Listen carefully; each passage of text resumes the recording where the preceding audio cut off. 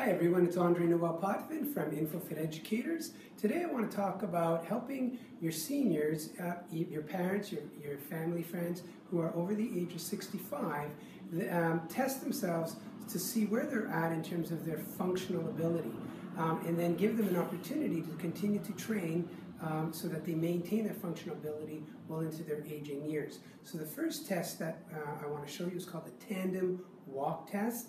It tests the individual's coordination and balance, and what you need to do is you need to put a piece, or get them on a line that's about 10 feet long, or put a piece of tape down that's 10 feet long.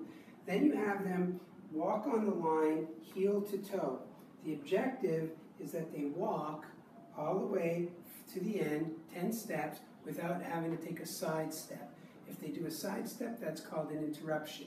You count how many interruptions they have for every 10 steps that they do. Once they get to the end, they can turn around and then they go back.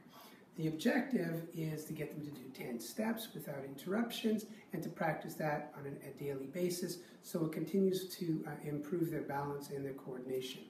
The second test I'd like to share with you, it deals with the fact that a lot of seniors have trouble getting in and out of the couches, the cars, and their chairs. So all it is it's not really a matter of the aging process as much as it's a matter of inactivity. They're just not doing it enough. So the chair test is also an exercise. And all you want to do is this. Find a chair, hopefully, preferably one without handles, and you have them cross their arms over their shoulders, and they sit in the chair, wait into the chair, and then stand again. So sit and stand. The objective is you want them to get as many chair stands as possible. Now, a score for anyone in their 60s would be 20 chair stands. That's a good score. 70s, you're looking at about 17 chair stands. People in their 80s, you're looking at about 15 chair stands. People in their 90s, about 10 chair stands, all in 30-second time interval.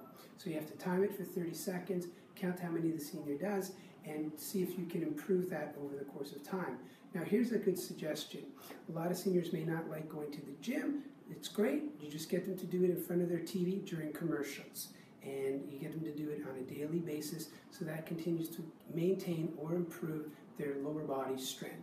Well, that's another edition of Infofit Educators' Facebook Live training. Pass that information on, practice it yourself, and I look forward to seeing you on the next episode. Happy training.